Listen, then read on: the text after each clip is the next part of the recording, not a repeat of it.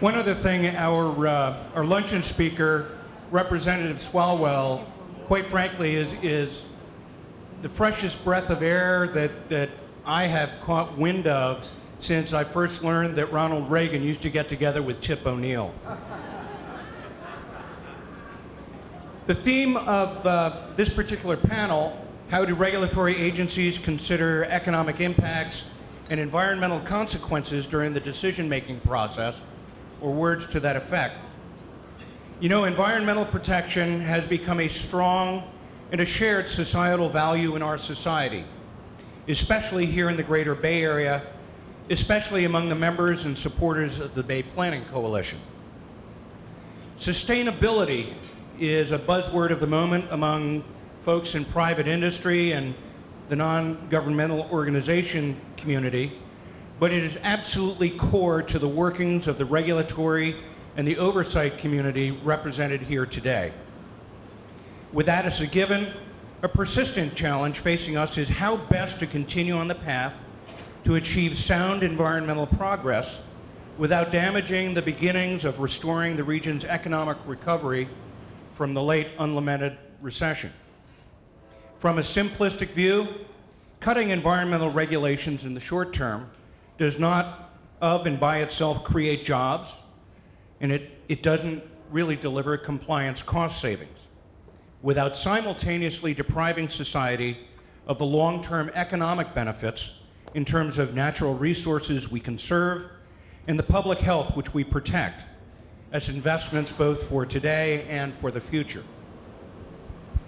That said, from a selfish partisan perspective, however, I also have to acknowledge that all too often the experience of private industry is that the economic impacts of regulations are insufficiently assessed before they are opposed, and that uncertainty about regulatory strictures continues to be a disincentive to those businesses which would like to commit to investments in the plans necessary for growth and the creation of jobs here in the Bay Area.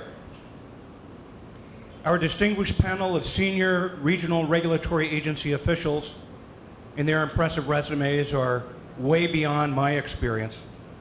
Each of them have scars and can display the figurative battle ribbons won while carrying out their defined charges to serve the public's interest. At the same time, our sole panelist, carrying the banner of private enterprise and commerce, probably can also share stories, if not of permitting wars waged, certainly of regulatory trials endured, if not the tribulation and consternation that is so much a part of complying with agency oversight at the municipal, county, regional, state, and federal levels. Each will offer an opening perspective, which we hope will provide dialogue with substance among the panelists, along with you, and along with the insights to be gained from their responses to questions which you may have. As a prompt, I'd like to challenge you to work off your lunch by multitasking. Listen responsively to each of the panelists' remarks while drafting those thoughtful questions on blue cards provided at your tables and pass them to our volunteer proctors. We'll open things, and I'm not going to go into folks' resumes because they're all in the programs in front of you. Our first speaker will be Bruce Wolfe, the Executive Officer of the San Francisco Regional Water Quality Control Board. Bruce? Thank you. And we get the challenge of being right after lunch. So it was a provocative topic, which hopefully will keep you awake, and we'll do our best. I was trying to think of the best way to kick this off to keep your attention, keep things provocative, and I had something set up, but then I was at a meeting earlier this week in Sacramento with State Water Board management, and I was fed the key line. A senior manager of the State Water Board said, "Our job is to make people spend money. We have met the enemy, and he is us." Or should I say, welcome to my hell. Frankly, I don't agree with that at all. So I want to go over a little bit where we're coming from as a water quality agency, what we're trying to accomplish, what limitations, opportunities that presents, and how we can make lemonade out of lemons to a certain degree. For us at the Water Board, our mission is to preserve, protect, restore, enhance the San Francisco Bay waters for all the people. And to me, some of you have heard me say this before, we're basically here in the Bay Area because of water. And I would say we remain here, that we have a vibrant economy, community, high quality of life because of water quality. And in fact, that is the quality of life. So essentially, I view it that we're preserving, protecting, restoring, and enhancing quality of life. So how do we do that? We drill down a little bit. We identify in our basin plan the beneficial uses of all the region's waters. And there's about 15 of them. They range from municipal drinking water to wildlife habitat to navigation to recreational use. As I say, about 15. And here's a hint, something you can take home with you. We sometimes, when we interview people to work with us, we actually ask them, how many beneficial uses can you name? So there's something you can take when you ever want a job with us. Use that. So I've yet to say anything about spending money, but here's where the dreaded rules and regulations come in. So to help us preserve, protect, enhance, restore, our main tools are the Federal Clean Water Act and the State Water Code. Both of those operate under the principle that to impact the beneficial uses of waters is a privilege, not a right, and you need a permit to do so. Essentially, most of you know this, there's two types of permits. One largely driven by Section 402 of the Federal Clean Water Act that addresses ongoing point source discharges such as municipal wastewater treatment plants, refineries, stormwater discharges, which some of us say that's really a point source. And under Section 404, Clean Water Act, the more one-time or periodic work in waters such as flood control maintenance, dredging, fill, etc. And these have been in place for many years. Under the 402 for point sources, we're basically using technology-based requirements or water quality-based requirements, and those are pretty much spelled out in the rules, the regulations. Under 404, we're using the 404B1 guidelines largely to determine alternatives, and that revolves around the least environmental damaging practical alternative, which is a license for attorneys to practice in my mind. But anyway, this sort of implies that complying with those may cost. There has been money when Federal Clean Water Act mandated that all wastewater treatment plants needed to achieve secondary standards. There were state and federal grants set up. We still have some state revolving fund loans and grants, and I was encouraged by what we've been hearing today on WRDA and other course funding, but it's clear that there's not enough funding out there. Nonetheless, I try to, with our agency, impart the philosophy that if you do this, such as control your runoff or avoid flooding, you'll save money. And oh, by the way, at the same time, you'll be in compliance. I think a corollary to that is there's nothing in the rules and regulations that say that we can't achieve our goals to preserve and protect and restore and enhance while other people achieve their goals.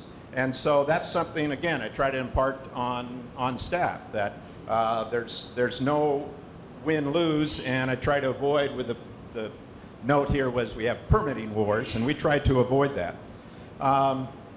So we try to embrace the flexibility, and really what that comes down to is how do we embrace the flexibility that the rules and regulations provide us.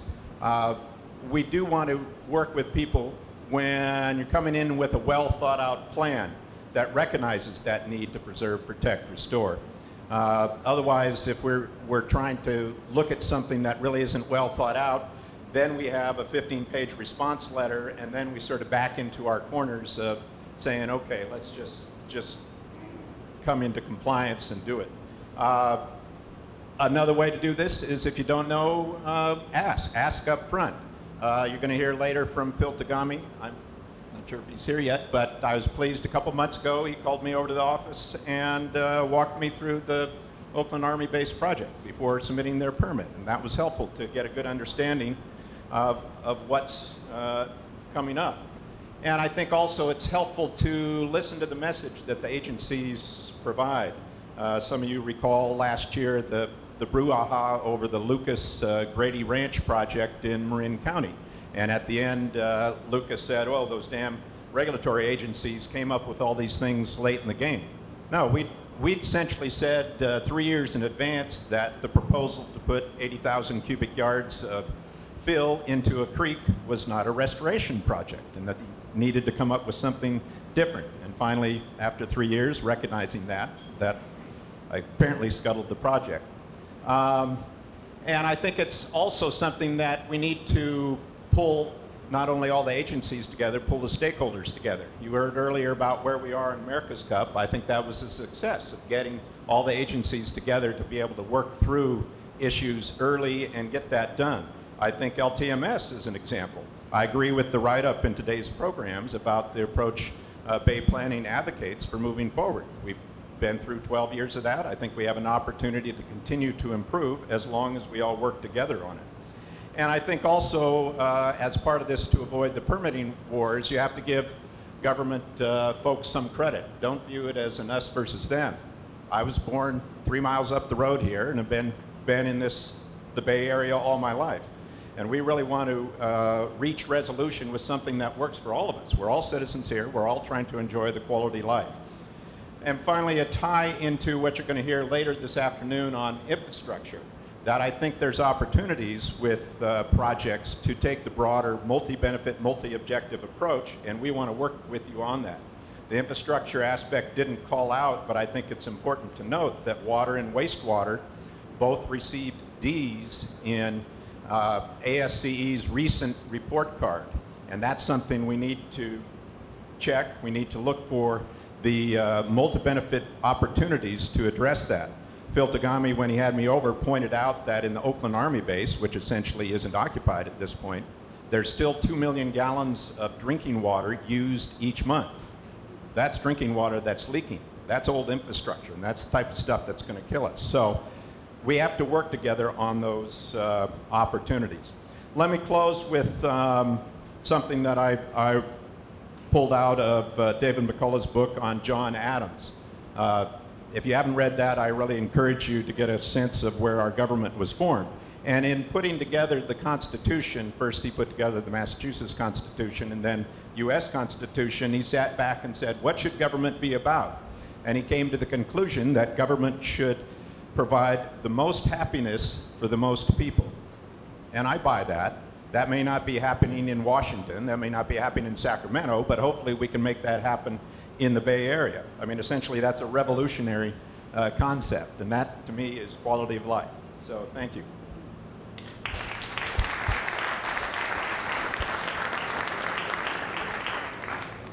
Thank you, Bruce.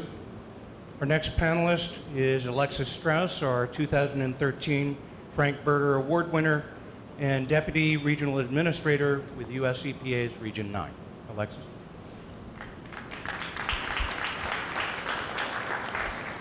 Hello again. I've missed working with some of you directly since changing my job about a year ago at EPA, but we've learned a lot together over the past 15 years in our long-term management strategy for managing dredging, and I'd like to stay very close to that in terms of the opportunities that lie ahead. It was a really important aspect, pardon, closer, now I can even hear myself. It was really important that we bring together the 4 key agencies, the Corps, BCDC, the Regional Board, and EPA, and I think that that continues to have been an example where we can have meaningful and intelligent problem solving and conversations with all of the interests that revolve around the Delta and the Bay for permitting, for deepening, for restoration and the like. We have worked hard to bring in other agencies whose permission or review and comment is also needed, such as Fish and Wildlife Service and NOAA. And I think our efforts continue to bear fruit even though it's not optimized. It's still an area that we continue to build that relationship and try and make it work. I noticed over the years that sometimes we struggled to do as good of a job quantifying the environmental benefits as the economic costs. And part of our panel today certainly focuses, and your questions may focus, on how do we really look at the economic costs. Many of the tensions revolve around water quality standards. when water quality standards are adopted by EPA and more typically by the state, that economic analysis typically happens years prior at the time the standard is adopted. The flexibility, as Bruce just noted, lies in how the implementation can be structured. And I think therein lies always a meaningful conversation, not about what the numeric standard or the narrative standard may be, but where is the relevant flexibility with regard to that standard and how does it affect the project? And we can certainly come back to that. So clearly, what the Corps' projects are and what the Corps' benefit-cost ratio drives so much of what we are going to be able to do and focus on. How that project is bid is key. What are the alternatives that are on the table? Which of those alternatives is going to get selected? And how can we make some of our key goals, like beneficial reuse, work for us? We recently came out with a 12-year review, the multi-agency review that I think must be on our collective DMMO website. And we realized that we need to go further in giving more flexibility to implementing the management plan. We need to more aggressively pursue other beneficial reuse options in the Bay. And I'm truly intrigued by that opportunity as well as by that challenge. I am interested in what can we do in the South Bay? What can we do with a sediment bank? How can we make materials handling and rehandling work well? How can we try more pilot projects in a way that doesn't drive some of the parties away for fear of a permanent precedent, but is a good scientific pilot project to see, does it work for this location? Do the costs work? It's always difficult sometimes to pull together the money to fund some of those small projects. I'm hopeful that some of the smaller interests in the South Bay will be available to participate. I know that will be challenging. But when we work together, when we have enough lead time to deal with some of this, we do some amazing things together. And I'd like to just give you an anecdote before turning it over to the Colonel. You may wonder why this handsome tugboat is up on the screen. This handsome tugboat, I guess I fancied myself having a tugboat at one time. This was the Edward Angle, and she was built in '45, I think in Long Beach. She presently lies not as the Edward Angle, you know, plying the seas, but she presently renamed the Respect. And if we go to the next slide, you can see her in the Oakland estuary. Oh, I have no clicker. Sorry. Thank you, sir. Excellent. You're the engineer, no doubt. Okay. So this is her with a car float in the Oakland estuary. I don't know what year this was. And then let's go to the last slide. We promised no more than 3 PowerPoints, and I hate PowerPoints, so these are my PowerPoints. This is when she became the Respect in Oakland in 1982, maybe with regard to Aretha Franklin or something, not as handsome as Aretha Franklin. Unfortunately, at some point, she was vandalized, and the next day she sank. And she still lies, unfortunately, not far from where we sit, near the Park Street Bridge. She is submerged in the estuary and marked with buoys and a flashing light. She's now our next challenge. On Monday, a team of EPA, Coast Guard, Cal Recycle, and I think Corps folks went together to up to about 40 sites in the Oakland estuary, looking at vessels and submerged wrecks and other impediments.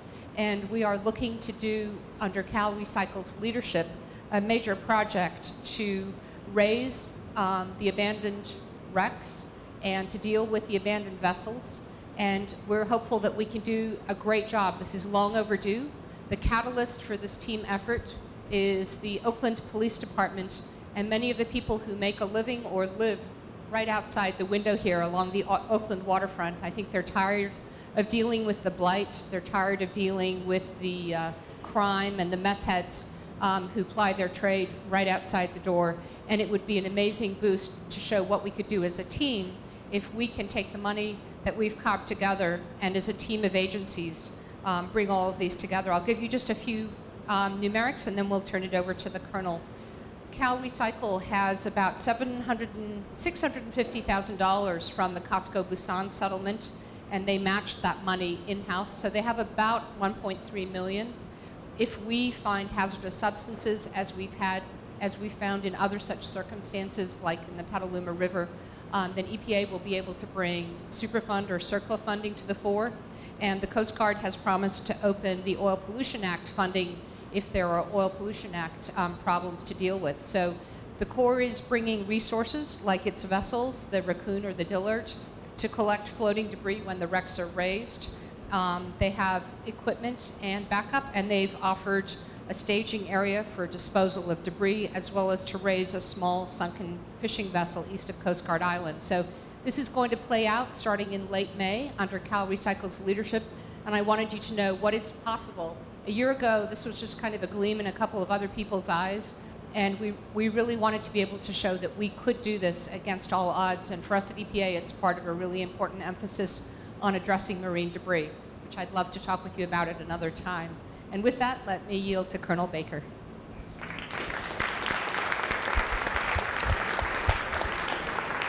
Thank you, Alexis. Our next panelist is Lieutenant Colonel John Baker, San Francisco District Commander with the U.S. Army Corps of Engineers.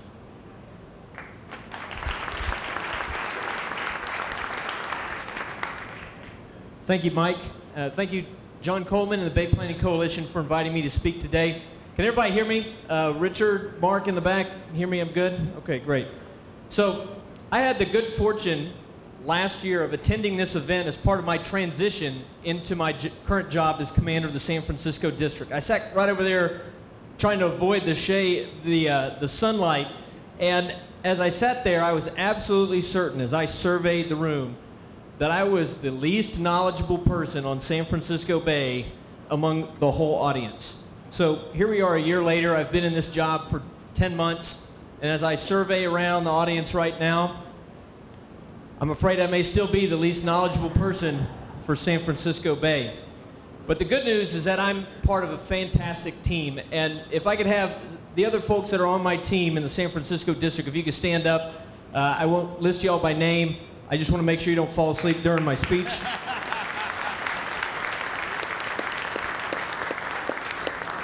So I have the good fortune to serve with some phenomenal Americans and to work collaboratively with a great group of stakeholders, many of you represented here in the audience today. I have just a couple slides that I want to talk about, and the first thing that I'll cover is the Corps of Engineers mission, because I always get asked a question when I ride on the BART. People are like, "Hey, welcome back, soldier," and I think, great. It's been 10 hours since I last rode on the BART. Thank you. But people say, why is the Corps of Engineers here? Why is the Corps of, and so then I get to give them my sales pitch, my 30-second pitch on what the Army Corps of Engineers does. So I've committed our mission statement to memory. Our mission statement is to provide vital engineering solutions in collaboration with our stakeholders to secure our nation, to energize our economy, and to reduce risk from disaster. Did I get it? I think pretty good. I practice it every day on the BART. Now the words here are important, and so I want to highlight a couple of them. You've already heard from Mark Bierman, our lead economist. He talked about benefit-cost ratio, and you've heard from Senator Boxer and others how we just don't have enough resources to go around. So we have to pick and choose those ones which have the greatest value to the United States to make those projects federal projects and then to invest in those. So vital is important. Now, collaboration. We also know that in the Corps of Engineers, we by ourselves aren't going to fix things. We have to work as a team. So the collaboration is very key as well. Now, energize our economy. People say, why is that part of the military mission? Well, I haven't been someone who's deployed into combat 3 times. Believe me, you don't want to be shot at. And as Mayor Kwan mentioned this morning, jobs stop bullets. I would go one step further and say strong economies prevent wars. So if we can do that in the San Francisco District and across the nation, then we prevent having to send soldiers overseas 3, 4, 5 or more times. We don't have to sink $1 trillion of our national dollars overseas. So that's why strengthening our economy is important. Now, there's no mention of the environment anywhere in here, and I'm up here today as an environmental regulator. And so I just want to say that it's not that we don't have an environmental mission. Absolutely we do. We also have a requirement to be fiscally responsible, but we don't put that in our mission statement either. There are very clear laws and authorities whereby the Army Corps of Engineers executes its regulatory mission. So those are acknowledged. We just don't put them in our mission statement because those are things that we must do. This mission statement are those things that we endeavor to do. And our job is all about getting results. My last slide here, and I know that it might be a bit of a strain for folks. I'm going to try to describe it for you. So this is just a little bit of information about the San Francisco District, which has been serving our nation in the San Francisco Bay Area since 1866. We are, in fact, the oldest Corps of Engineer district on the Pacific Coast. Started out with an Army major who came across the mountains with a gunny sack of money and a handful of surveyors to survey the Transcontinental Railroad and do work in the San Francisco Bay Area. We now have 290 employees, 5 uniformed service members and 285 civilians. And then listed here in the 2 text boxes are 2 of our major deliverables, either delivering a project or a regulatory action. And so the left picture shows our area, 40,000 square miles along the central and northern California coast and southern Oregon. We have over 900 miles of coastline and a population of over 6.5 million people that we reduce risk from disaster for. In that area, we have 139 active projects. These are not only those projects that are authorized in AWRDA, but they're also ones that we support other federal agencies, whether that be the Department of Veterans Affairs or the Coast Guard or somebody else. But 139 projects that total about $100 million. That's what we expect to do this year. Also in this year, in that same area, we expect to execute over 1,000 regulatory actions. Now, the whole purpose of today is, do we understand the economic impacts? You bet. Of those 1,000 plus permits that we expect to administer, or actions that we expect to administer, we estimate that, and I've got my economist back here to verify, we estimate that that's worth $30 billion of direct economic impact. That's in the dollar value of a construction project, that's in the dollar value of a real estate investment, or that's the potential sale or the real estate value of a mitigation credit that could be sold in an action. So we are acutely aware of the economic impacts of what we do every day. Now, the right picture talks about what we do in the greater San Francisco Bay Area. And we have little icons on there that depict the actual projects and where they are. I know it may be difficult to see. Each of the icon symbols represents a different type of project. But the largest number of those projects have to do with navigation. The second largest category of projects are those that deal with environmental and ecosystem restoration. So again, we recognize that here in our center of mass, the San Francisco Bay Area, we have the responsibility to balance economic development with environmental stewardship. You can also see, or those that can't see, in this San Francisco Bay Area are civil works projects, those that come that are authorized in a WRDA bill that we get civil works funding for, comprise over 1/3 of our total district projects, but over 60% of the total value. So there's a greater percentage of our workload that's just here in the San Francisco Bay Area. It's an even higher percentage when you look at regulatory actions. Of our 1,000 plus in our whole area, over 900 of them are in the San Francisco Bay Area, a full 90%. And then over 2/3 of the total economic impact of those regulatory actions, an estimated $22 billion, is here in the San Francisco Bay Area. So again, we recognize the environmental impacts of everything that we do, and that we have a requirement to get results and to balance economic development with environmental stewardship. I was also told by a regulatory chief that I should make a plug that although we may not deliver the regulatory actions with the speed and agility that we would all like, that we ultimately approve 99% of all permit actions that come to us. And there are other regulatory actions that we do, but we are trying to find a way to say yes. That's the message that I would leave you with. But sometimes it requires some negotiation and some give and take, so that at the end of the day we can balance economic development with the environmental stewardship. Thank you very much.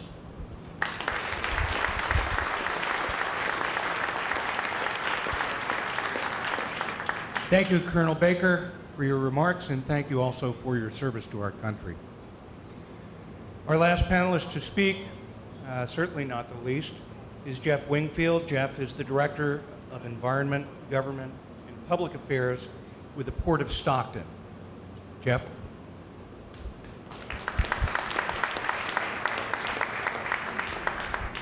Thank you all very much. It's a pleasure to be here, and I appreciate, John, the invitation to come here, even though I think I drew the short straw in having to go against all the regulatory agencies, but thank you, I appreciate it. Just to give you a little background on the Port of Stockton, we are a bulk and break bulk facility.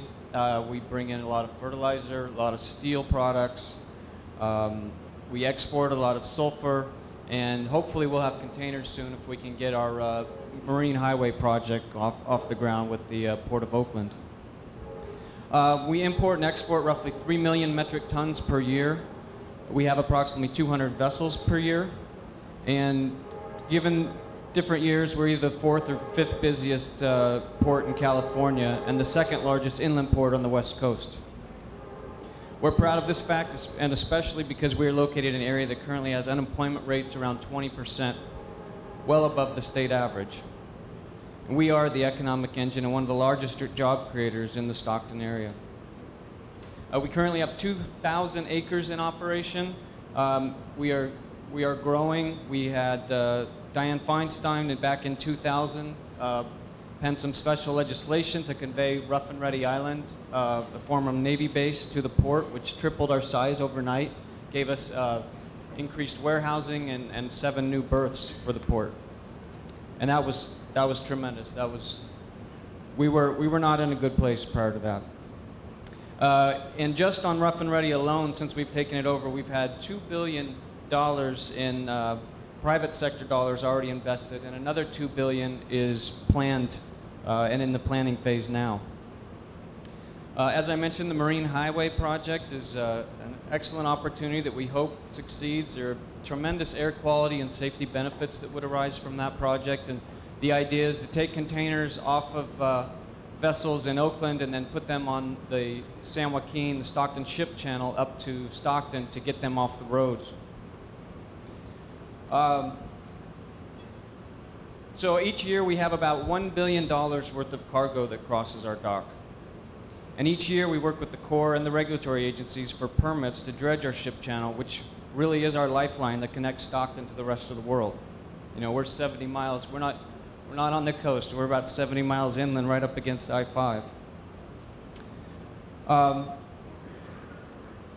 So each year we fight for funding in DC to fund the Corps to keep a 35-foot channel in the entire year round. And we haven't successfully accomplished this in more than 20 years. I gave up. I went back as far as I could, and that was it. And right now our channel is restricted to about minus 33 feet. No big deal, it doesn't seem like. Well, it is, and here's why. We have we bring in about 90% of the fertilizer for the Central Valley. And for every foot of draft lost, above 35 feet, it cost our tenants approximately $300,000 per vessel. So if you multiply that by 200 vessel calls per year, that comes up to $60 million that's left on the table as our ships are calling 3/4 loaded. We're also leaving jobs on the table that would be there to unload or load that cargo. So the result is an increased cost of fertilizer, which equals an increased cost of food and reduces competitiveness of our California goods in the global market. And incidentally, those cargo get trucked back to Oakland to be exported. So the Corps works with the regulatory agencies to get the permits to protect fish and water quality. And these are good things, and we support them. But over the years, the agency requirements have increased while the Corps continues to see cuts to its operations and maintenance budget. And we're a moderate use port, so we continue to get funding, but it is never enough. To complicate things even more, we share some costs with the Port of West Sacramento, and they are a low use channel and get less funding. If they receive less or no funding, the Port of Stockton gets even less dredging done per year. So with that reality, the port sees less and less money available for actually getting material out of the navigation channel. I'm glad to hear Stockton Deepening Project was brought up several times today, and many here and myself have been meeting with agencies, stakeholders, and interested parties to discuss solutions to our project challenges. This has been a great opportunity to meet with many dynamic people and receive feedback. And one of the things that stuck in my head the most with meeting with these folks was one person mentioned that they put more restrictive and more protective language in their permit to protect fish because the Corps had told them that they wanted to dredge 24 hours a day, 7 days a week. Well, anybody who's been around any dredge projects knows that, you know, if you can get probably 80% time and you're operating 80% of the time, you're doing pretty well. You know, you have cleanouts, debris, equipment breakdowns that cause downtime consistently. And if the agency had known about these downtimes, they wouldn't have been as strict with the dredge requirements. So, in just kind of going off of what everyone else up here has said, that, and my point would be that if there's better understanding and communication, there may be some common ground we can meet to make sure we're working together to protect the environment and keep our channels at the authorized depths with flat budgets heading into the future, and to ensure that California can stay competitive in the global market and prepare to handle the next larger class ship size. We have seen great things come out of working together. The Bay, as you all mentioned, has the LTMS, and the Delta had one for a few years as well. And we were able to work very well with the regional board and all the other agencies to establish a dredge material reuse plan and permit that now allows us to reuse dredge material without additional delays over 90% of the Delta. So this has been tremendously beneficial as we continue to work with reclamation districts to get them material to bolster the fragile levee system at a significantly reduced cost. We're also working with the U.S. Fish and Wildlife Service to provide them dredge material at the Antioch Dunes National Wildlife Refuge to reestablish sand dunes for an endangered butterfly and 3 plant species. So in closing, I'd just like to say, if we continue to work together, I know everyone is short on time, but I think if everybody can make time to sit down and go over all these projects and get everybody's issues on the table, we'll be successful. Thank you.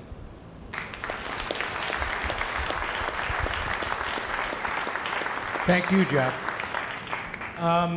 I'd like to encourage folks to pass any questions they may have forward on the blue cards. But before we start that, I'd like you all just to stand up for a second. Shake it out. Shake it out.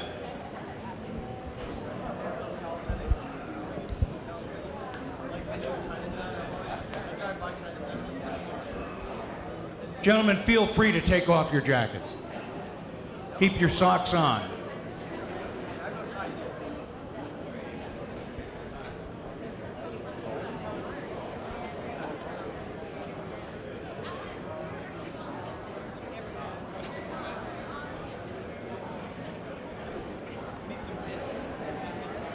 Okay, ladies and gentlemen,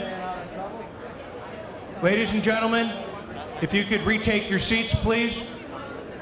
If you could cut your conversation off until adult refreshment hour later on.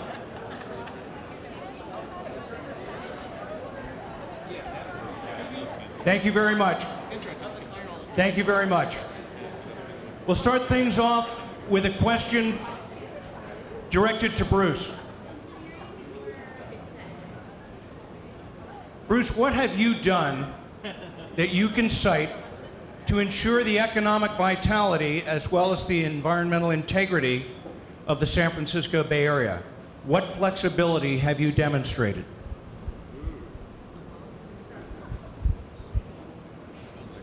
Being able to stand up with a sleep leg, that's probably the flexibility.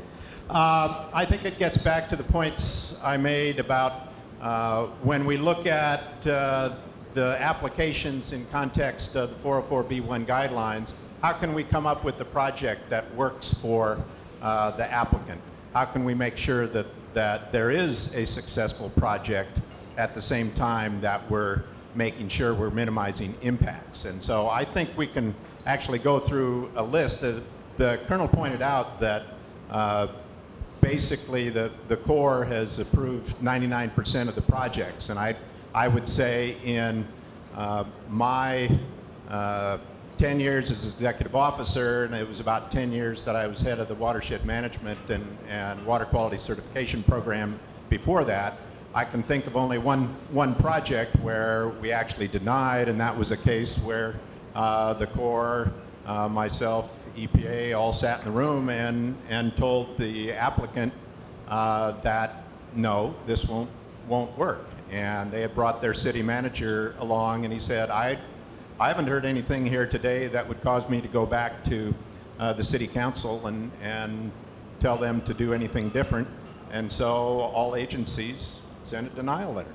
And that's sort of the case of where we were trying to find a common ground, a middle ground, and there was no movement. And so I think there's always going to be opportunities to make that movement, always opportunities to make that resolution, because as I noted earlier, we're trying to allow all parties to achieve their goals, economic or otherwise, while we achieve our goals. Thank you, Bruce.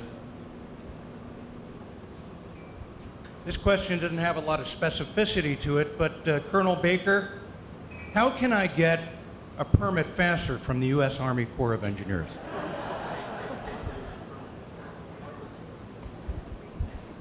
That's a great question, and when I know the answer, I'll let you know. Just kidding.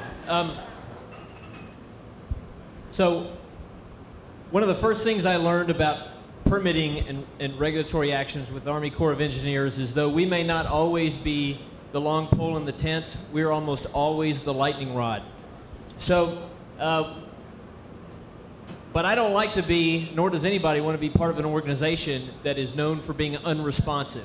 So we're actively we have after-action reviews with all of our permitting actions, and especially all of the large ones, to make sure that we are trying to constantly improve our process. So I would share these things with you today. The first thing is, know what the process is, because some things must be done in sequence, and there are regulations and delays and things that might be associated with it that we can't work around. They just have to be addressed one at a time.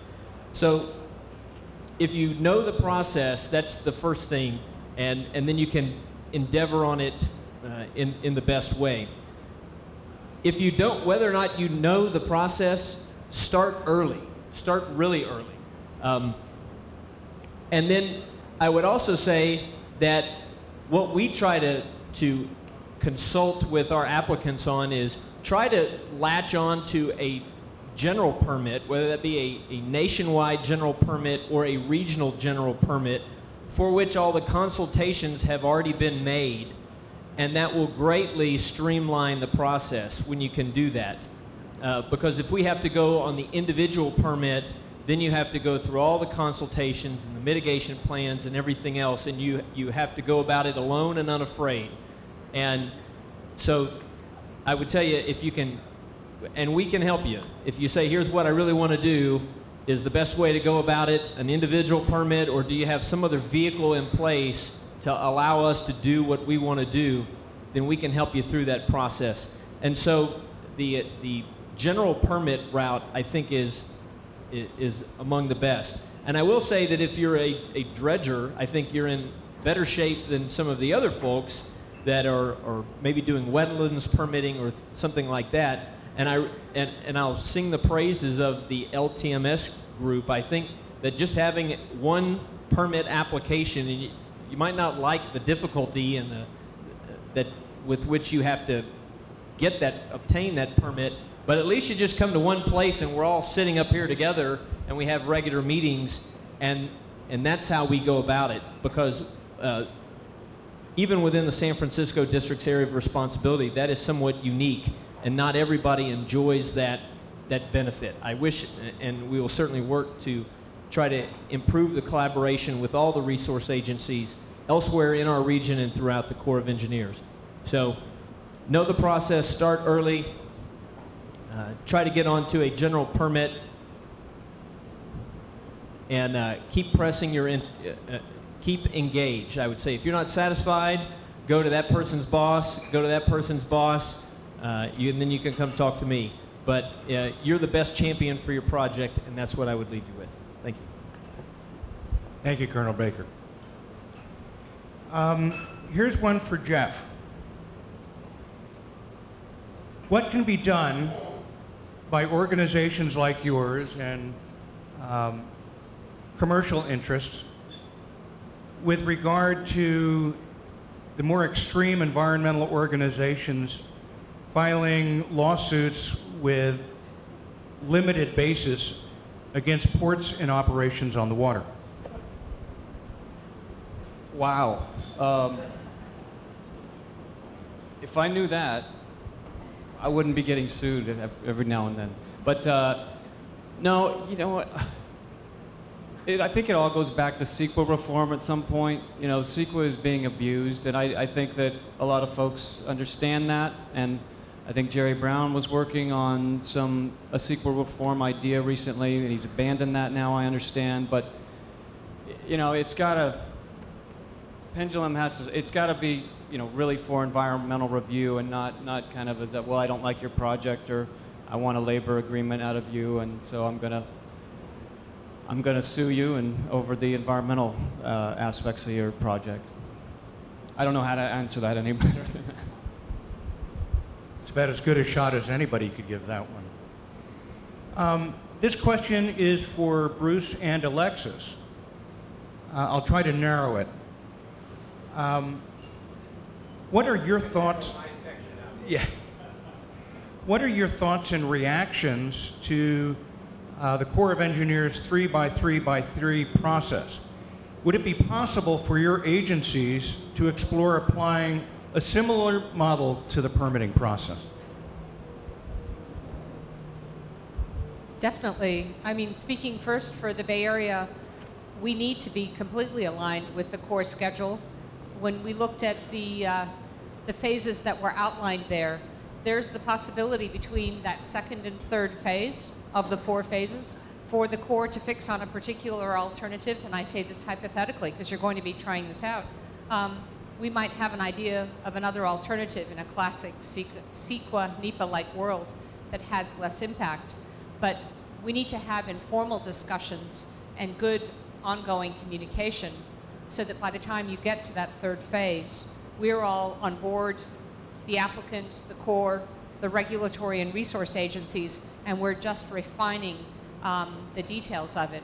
So while there is a formality and a timing to it, I'm hopeful that there can be some sharing of information about the preferred alternative before it's a done deal. Because I think if we got to the point entering phase 3 that there were a done deal and the other agencies weren't on board, that 3-3 wouldn't be as successful as it needs to be.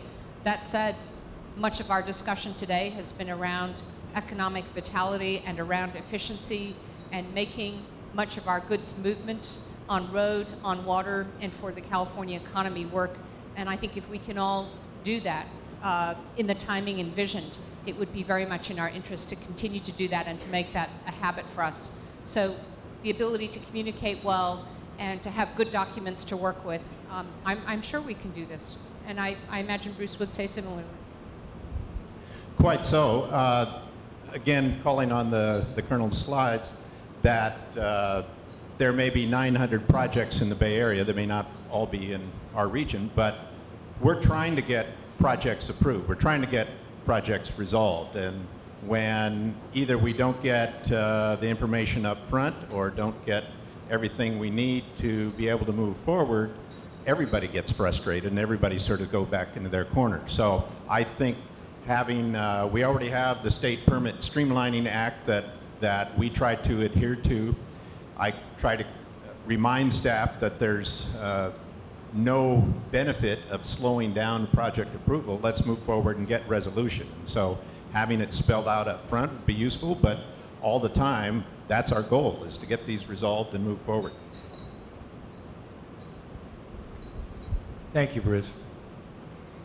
I'm going to narrow two cards that came in, and I'm going to direct the question for response again to Alexis and to Bruce. Consistent with this session's title, do you ever discuss the economic value of a project when reviewing a permit application? We agree that we must balance economic development with stewardship. But what can you say about efforts by the agencies to quantify or monetize the economic benefits, for example, of habitat restoration? We're very much dependent on the information provided by the applicant. We don't have a team of economists or other resource specialists. We tend, in all of our permitting work, to be working on the documents that the applicant, whether you or someone that you're affiliated with, has submitted to the Corps or to the LTMS agencies as part of the project. So we don't have the budget, the contracting wherewithal, or the staffing to go out, but for, I would say, one or two extraordinary situations to be out there doing independent work. So in response to that question, we work with the information we have and with the research we can do, but we tend to find fairly common views among the four agencies regarding the values of the project. I would pick a couple of options that come to mind in recent years. The value of the Port of Oakland deepening projects is very clear. We don't need to challenge the value of why it makes sense to be able to accommodate modern container vessels. On the more painful side, let's imagine some of the smaller marinas in the Bay Area. Let's imagine some of the smaller harbors along the California coast. It will be very difficult. I'm quite concerned about what does it mean for those excuse me, harbors or entities' economic vitality 10 or 20 years from now. I could foresee some difficulty from Humboldt on south, being able to make the economics of that work in the budgeting scenarios that we talk about. At EPA, we don't have any money to put on the table for that kind of work. We just respond to the incoming permit applications. So the dynamics of those economics for the small size harbors is really vexing if we think from a California-wide perspective. But again, to return to the question and then to turn to Bruce, I don't have any real independent expertise to bring to it. In the situations where EPA is in the unique position of promulgating a water quality standard, we tend to get some of that extra help on an intermittent basis to promulgate a standard, but that is really quite exceptional and very seldom the rule.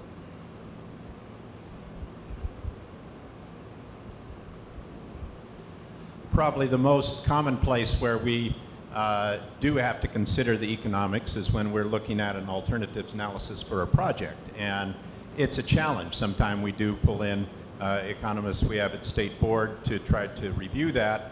But also, as Alexis says, we're relying heavily on the material that's submitted. We try to look at, okay, how can we put a common sense approach in here and recognize the value not only of the project, but also the value of the impacts versus the mitigation. Unfortunately, as part of the 404B1 guidelines, they spell out what you're supposed to consider as part of the economic analysis, and we do try to throw out the common sense to say, if you minimize your impact, you may be able to save money on doing your mitigation, and we're reminded, no, you can't consider that as part of the alternatives analysis. And it's frustrating a little bit. We do try to say, okay, what is the feasibility of getting this project done? And we recognize that also in all of this, time is money. That is, we can move forward, get a project complete, resolve, and get a project successful in terms of the mitigation. We can get be done with monitoring and save everybody money. That is very, very much on our plate. So we do try to rely on information that's submitted to us, but then we also try to provide the common sense of saying, how can we streamline this? How can we make this more feasible for all? This is our last question, and I'll direct it to Colonel Baker.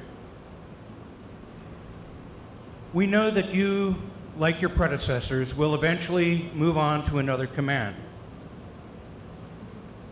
while this is probably the midpoint in your tenure here, what do you think will have been your greatest accomplishment in this particular assignment, and what do you suspect will be your biggest disappointment?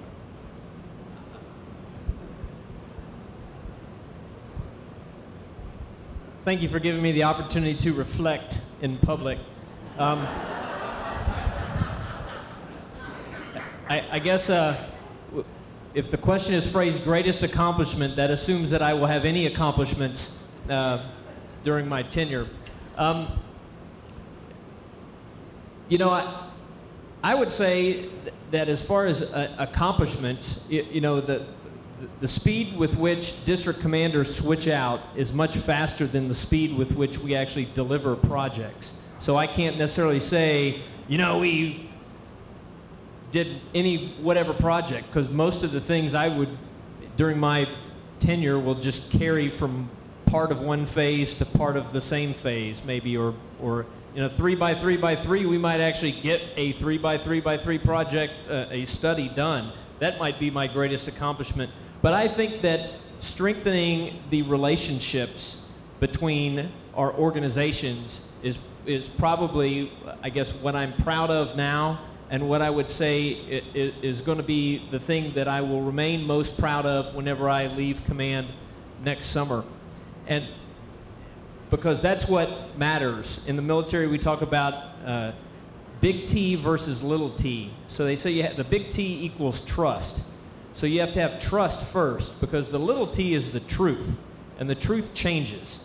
So you have to have the big T to hold you up when the little t changes. So I would say that if I'm able to strengthen our organizational relationships with each of our stakeholders, then that will have been my greatest accomplishment.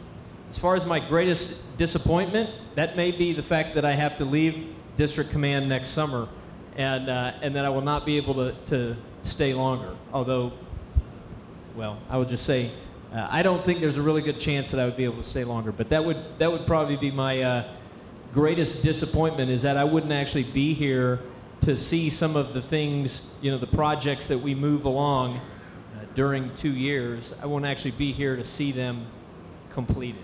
So that's not really a cop-out, but that's how I feel. So thank you very much.